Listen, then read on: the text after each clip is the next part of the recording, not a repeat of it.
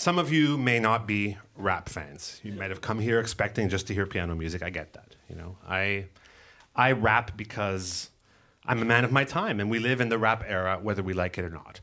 Rap is a beautiful art form created by African Americans, and it has taken over the rest of music. So rap is the music we need and the music we deserve. Okay, make no mistake. If you don't know about rap, because I don't want to, bring a drum machine, and I don't rap that way. I rap as a musical genius, of course. So if you're used to seeing classical concerts, for example, you might be used to this beat machine, right? Because rap is made of beats and rhymes. The beat is the machine, right? So we have here the Metronome, the world's first drum machine, representing the mechanical ideal of perfection that humans can never attain, right? Now, on top of that, you have the rap. That's the imperfection, right? That's that contradictory rapper speak that is bragging but begging to be loved, that insecurity being masked by, rap braggadocio and all the bullshit that we just say day-to-day life. That's because of our imperfections, and that's why rap works. It's man or woman against the machine, right?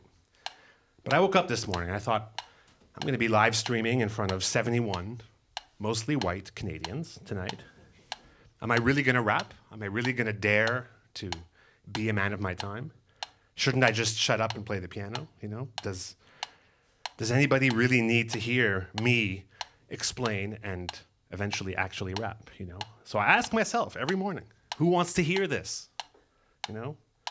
Does anybody want to hear this? Like, what's the point of all this?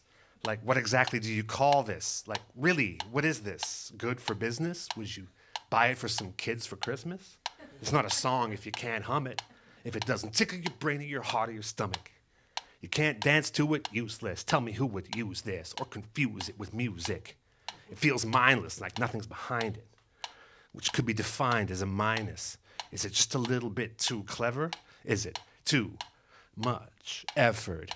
Is it worth a listen or worth missing? Would you call this the work of a musician? Am I kidding? If you can't stand rap, change where you're sitting. So full of it, full-time bullshitting. Filling up a notebook is so fulfilling. I'm self-created.